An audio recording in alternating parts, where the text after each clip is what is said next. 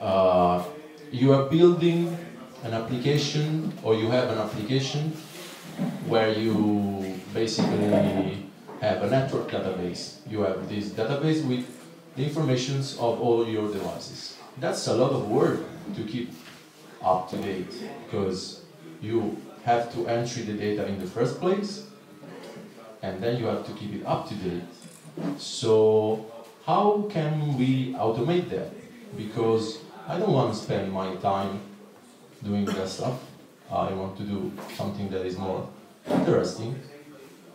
And also, in Linux, it happened many times that data was entered manually and it was mistaken. And after a while, it also becomes, is not up to date anymore. So we need to check that it's always correct. And so, what can we do? I think it would be really cool to have a library that abstract differences between manufacturers, devices, and protocols. Is that possible? Well, let's see. Maybe. It would be really cool to have one API and to retrieve data from all these firmwares and protocols with that same API if the data is available. And it should be easy, or at least possible, to add new combinations of firmware and protocols. More firmwares than protocols, because we currently are looking only into three protocols, which are SNMP, HTTP, and SSH. But I will explain a bit what I mean. But I'm trying to give you as more background as possible. So the first thing I did was last year in the winter, the final part of 2003, I built a very simple prototype to see if it was possible, and it was integrated. I mean, the code was in the same repository of Noteshot, and it was coupled with the Noteshot code, and it was not reusable unless you use Noteshot. And also, it's hard to contribute to such a project, because if you don't know Django and web application stuff and Noteshot, you just won't do it, and that's bad. And another problem that I developed quickly to just demonstrate it was possible, so it was bad code. So as soon as I found some more time, I did another iteration and I separated it in a separate repository, which is only Python. There is no Django, there is no web application stuff. And this has some advantages, which are, there is a simpler code base, which is easier to maintain, and it's easier to contribute, because people with no experience with Django, but if they know a little bit of Python, they can contribute. And it's reusable, because you don't have to use Noteshot to use it. If you use anything else, any other node database or whatever stuff you use to retrieve data, you can do it, you can use it. But it still had some weakness, the second prototype, because it was still a prototype, so it sucked.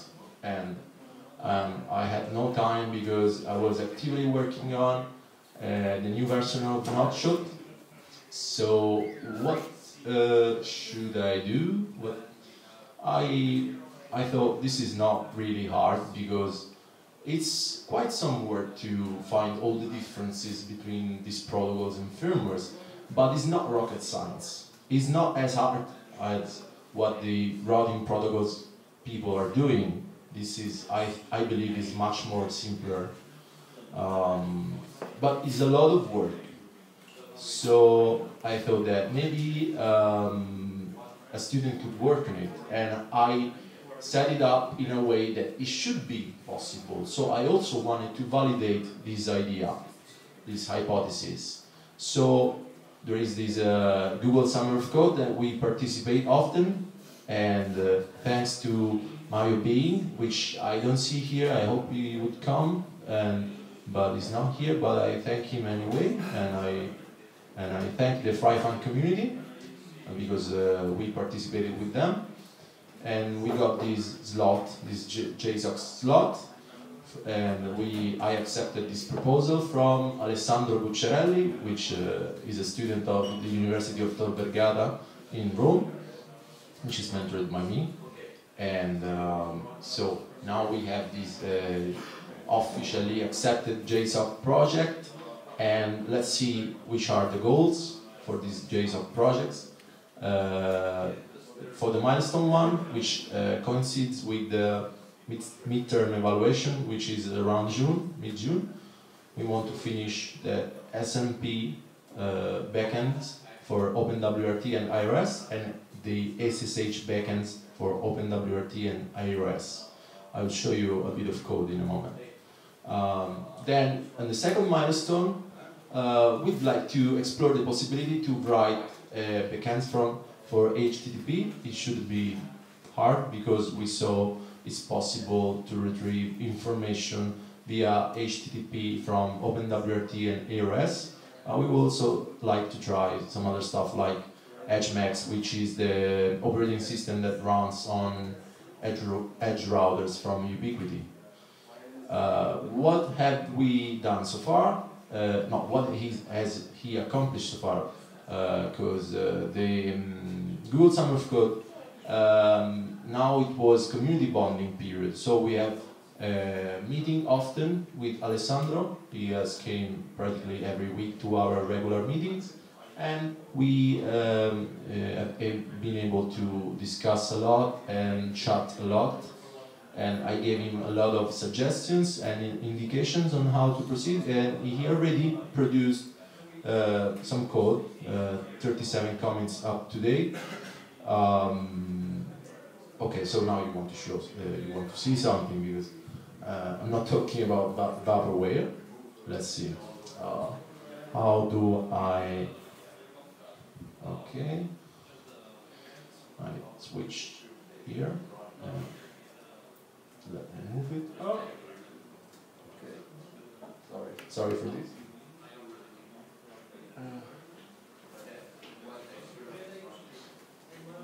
So I'm now connected through a VPN connection with Linux. Let's see. How can I do this? This is hard. Okay. So I can hardly see. I start with the SMP backend.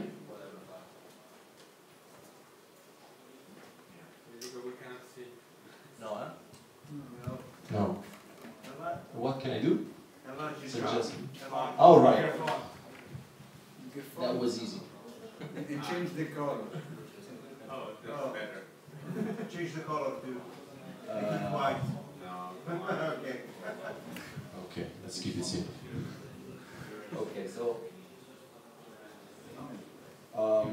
I'll show you the AROS backend, because just basically querying my device at home, because it's a very controlled environment. So just to show you.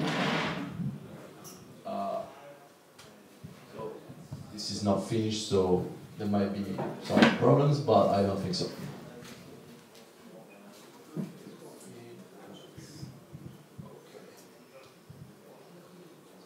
I instantiate the device, and so you see here there are some parameters which in this case we just need the host, because we set up the SNP community to be public, so it means you can do many read operations without the need of a password, basically. So in this case I just insert the IP address or the host name.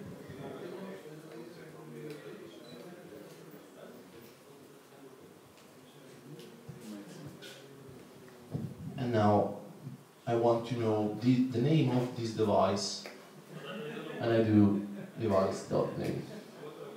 Then I would like to know also the model, which device model.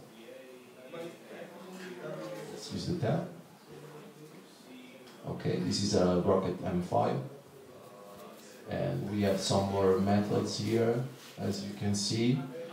So the difficult thing would be at a certain moment when we have these backends, we have to harmonize the API so that all the methods are similar. And we also have to build the data structure so that it makes sense. So, for example, let's see something that is ugly, which needs to be improved.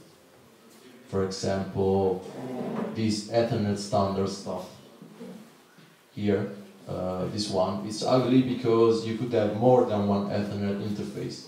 So this stuff needs to be improved, but we are on the way, and so we will have to define a public API which will have to be stable. But just to show you, basically, we could get some more RAM of the device,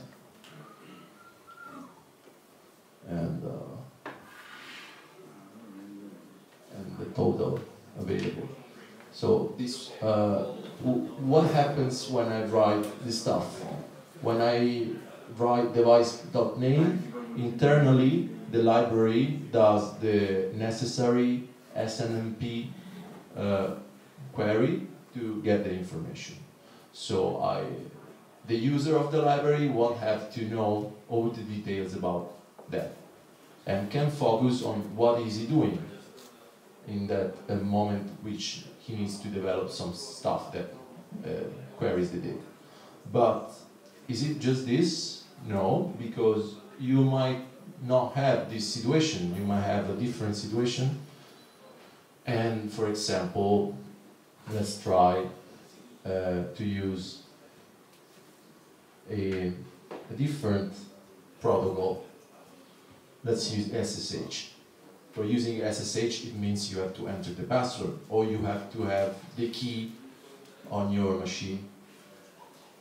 I use the same firmware, but with a different protocol. And let's instantiate it again. This one I call D2 and AROS. So you see the parameters in input are different, and username and password do not have default values, meaning that are required. It's also written a little bit there.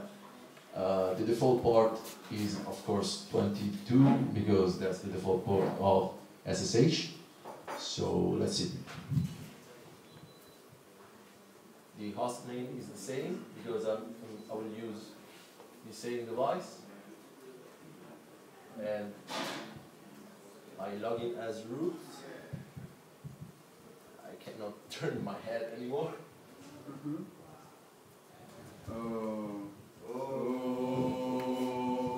Anyway, the password can be empty because I have the key in the machine, and on the device there is my public key, so I don't need to enter any password, and I can leave it empty. There's no syntax error. Okay. So when I type device name, here there is a difference between SNMP and SSH, because SSH has to establish a connection. So if I am not connected already, this will be a little bit slower, because it will have to connect. Now it's connecting, and then it retrieves the name. Then afterwards it will be faster, because it's connected now.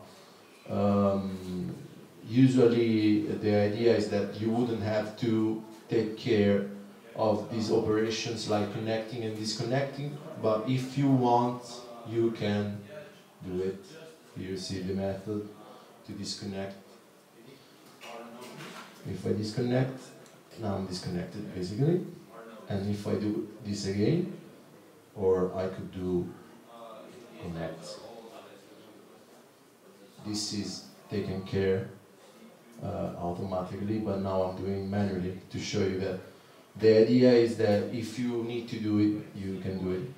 So even here, I do model, and you see I call the same methods, and I get the same output. So the goal is to have, you see, for this stuff it's easy. I'm just calling the name and the model, so it's quite easy. For other methods, we are not getting yet the same results, but for the moment we are just focused on writing as more methods as we can, and then at the end we will harmonize them. But one of the most important things of this library is that I would like to have a JSON representation of all the information that you can get from the device. So in the phase of data entry of that information in your database, from your application you will just have to call one method, and so you don't mess much with the internals of the various backends. So I show you the method that returns the JSON. I can do, for example, do JSON, and it uses the JSON Python standard module. So in the keyword arguments you can pass some parameters that are that expects, the JSON module expects.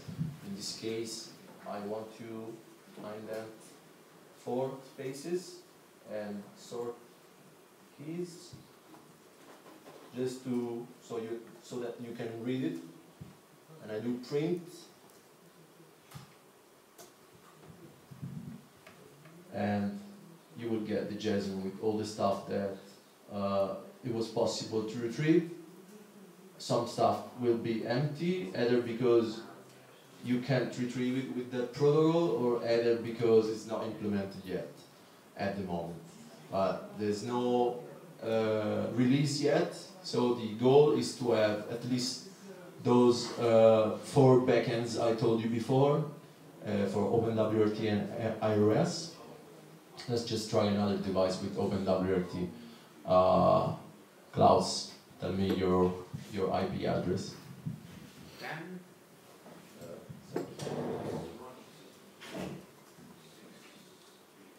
Oh, sorry. Wait a moment.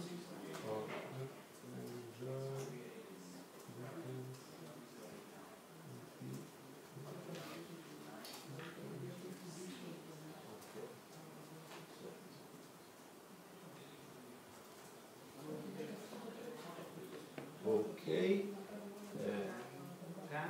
10.176.0.5. Okay. So here we have, maybe in this case we get heart of gold because it's the default. Okay. It's the default, and you didn't change it. But maybe we can get the model. I'm not sure.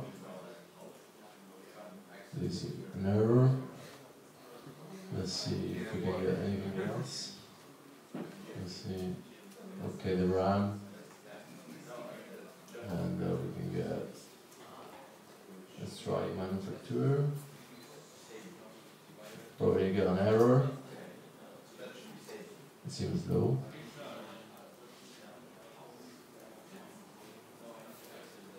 Oh, we made it. Okay, good.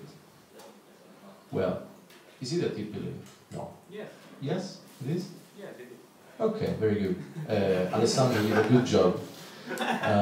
So this was easy. Alessandro just took the entire published list of MAC addresses and prefixes and which company owns the prefix, and he just does this check. So as you can see, it's not rocket science, it's just a lot of work, but hopefully we'll make it. So I hope that it will be also useful for other people.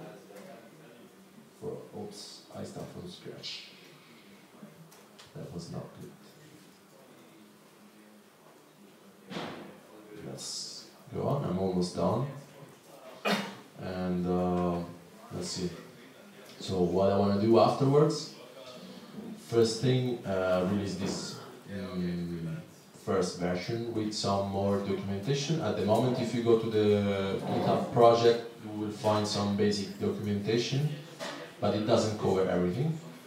Also because we don't already know everything, so we are still we are in the learning phase and iterating to improve it. And I want to use this library both on OpenWSP and Nodeshot. This is what I do now as my daily job. They pay me to work on this stuff, mostly OpenWSP, but I'm trying to move some features to Nodeshot. And so if I manage to do that, and my co-workers and boss thinks it's a good thing, and they already told me that they like the idea, it should be possible to get more funding to work on it. I believe projects have to be sustainable. I don't want to do stuff that just dies there. So if it's useful and other people use it and we find it useful, it will live, otherwise it will die. And unfortunately Alessandro couldn't come because he met us since just 1 month or so, so he was not prepared to do this already, but hopefully next year. And I left in Italian more information. For the GitHub project, that's the link, and if you have any questions, here I am. That's all.